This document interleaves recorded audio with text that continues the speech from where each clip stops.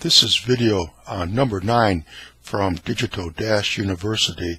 We're considering different topics in quantum mechanics. In the previous video, we had talked a little bit about unitary operators, and we said that in the next video, we were going to start to discuss position operators. Actually, before we go into that, we want to take a brief detour and try to discuss some of the general terms that are used in quantum mechanics. There are abstract definitions, and a lot of times when you encounter them for the first time, they don't really make sense. So we're going to try and go over some of the ideas behind some of the general terminology, sort of set the stage for what's going to be happening in the next series of videos. And when you're reading about quantum mechanics, quite often they'll refer to the physical state of a system. And they'll say that the physical state is represented by different complex functions, and the functions are in Hilbert space. And Hilbert space is infinite dimensional, and it's also an inner product space. Now, we're not even going to try and get into the mathematics of infinite dimensional function spaces. But in the last video, we did discuss taking the inner product of two functions. If we had, say, function A and function B, we can assume these have complex parts to them, and then what that amounts to is taking the integral of complex conjugate of A times B, and we're just going to integrate this with respect to X. In fact, for all of our videos from here on out, we're just going to be concerned with one-dimensional systems, quantum mechanical particles moving along on the x-axis.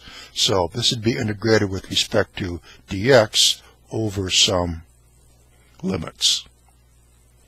And that's the inner product of two functions. Now, when they say the physical state of the system, exactly what are they referring to?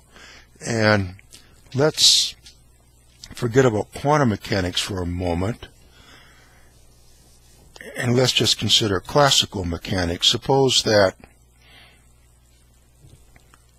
we have a spring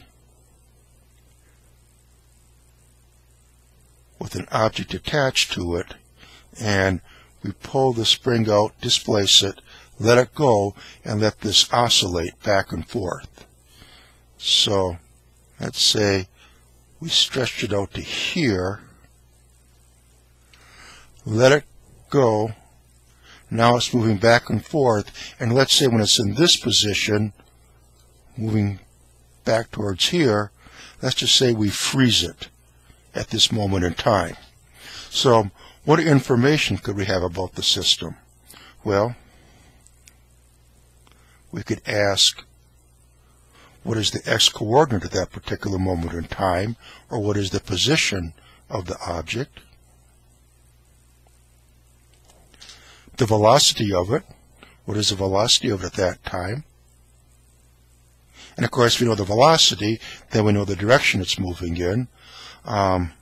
What is the potential energy it would have at that moment in time?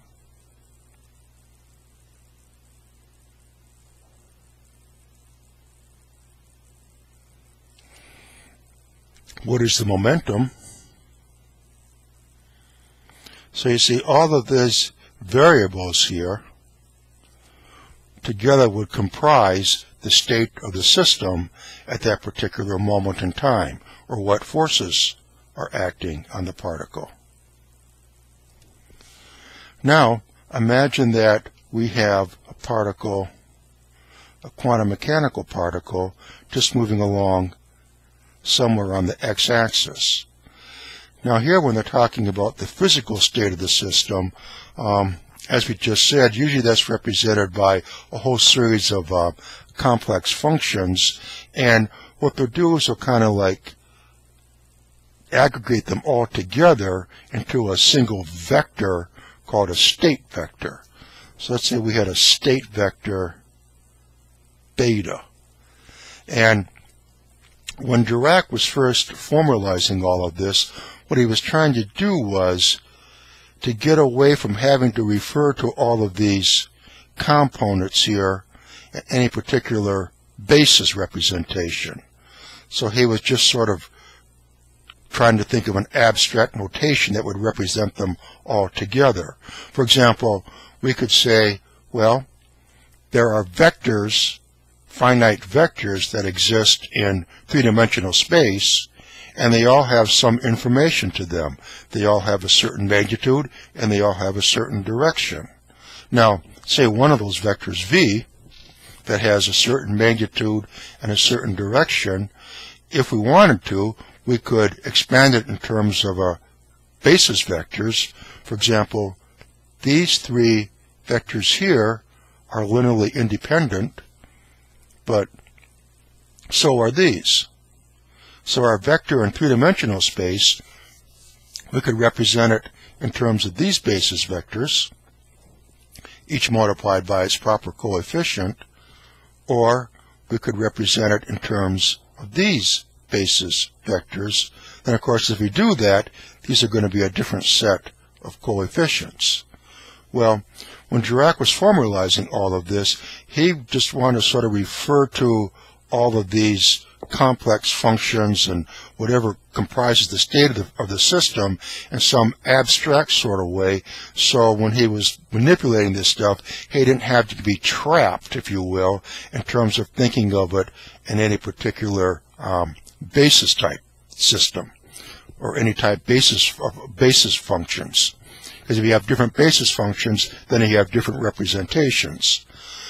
Well, what we can do is we can think of, for example, we know that in quantum mechanics they quite often refer to the wave function of the particle. So if we have, say, psi of x,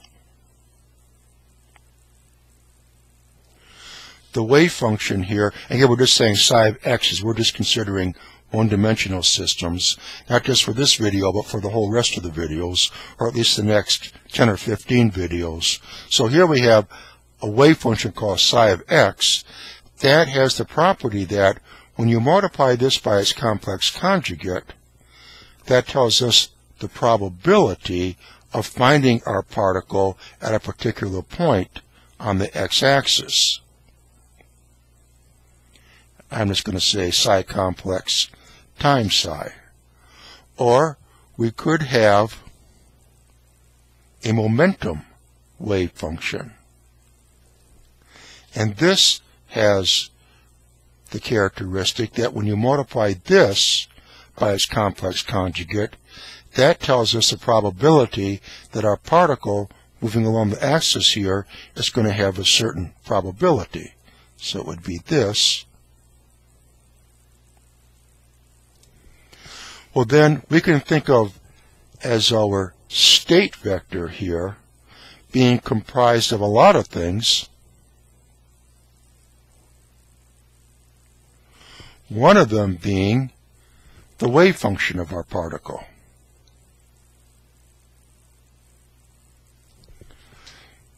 So let's just say here is our state vector beta that has all this information from all these different functions that comprise it.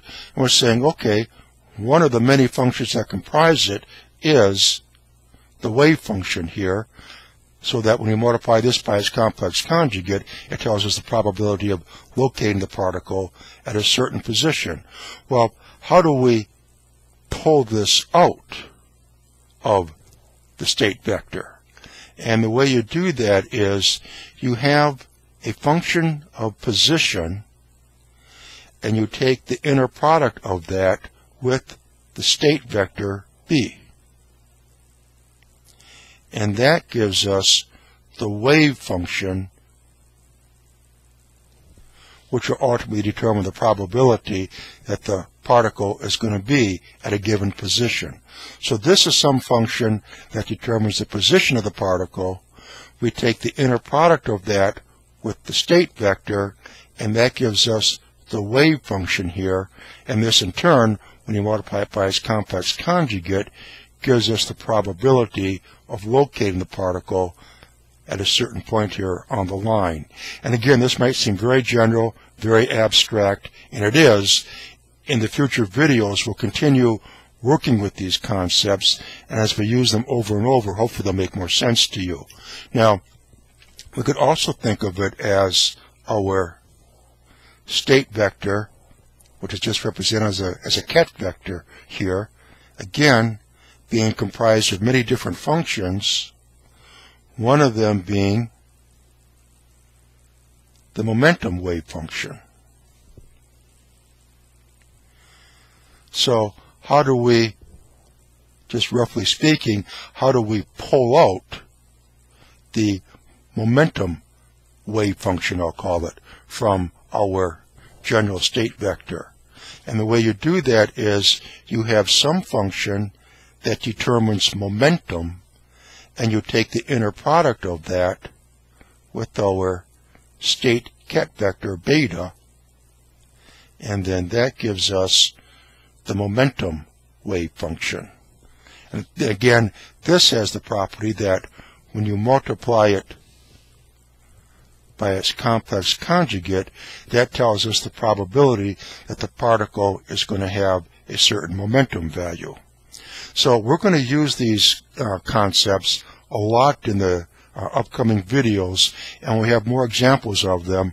Hopefully they'll start to make more sense to you.